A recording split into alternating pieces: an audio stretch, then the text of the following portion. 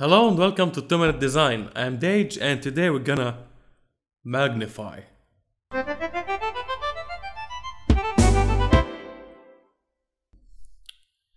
I have these two pictures here, which by the way you can download using the link below. One is a JPEG called BG for background, and the other is a PNG file, which is a magnifying glass with a transparent background. Let's open the JPEG in Photoshop, unlock it by clicking the lock icon here. Call it BG, and then drag the PNG file, drop it here and hit enter to confirm. As you can see, the magnifying glass is a smart object. If you don't know what smart objects are, you can go ahead and watch the video I created about them. If you want, if you don't want, I don't care. Okay, right click on the background and convert it to a smart object. Now go to image size, make sure resample is checked, and change the width from 35 centimeters to 25 centimeters.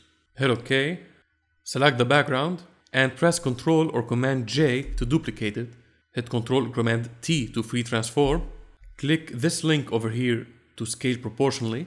Change the width or the height, it doesn't matter, to 150%, and then click here to confirm.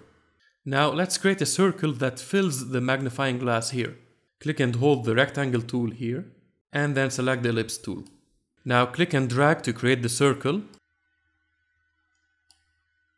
and then reposition it using the move tool, and you can scale it using Ctrl or Command T. In the layers panel, drag the BG copy and put it on top of the ellipse, right click and create a clipping mask.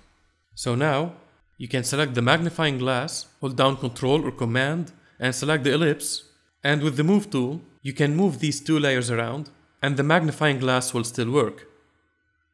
Look at that. Even though it's not gonna be accurate, it's still an awesome thing to do, isn't it? Oh my god! Boo!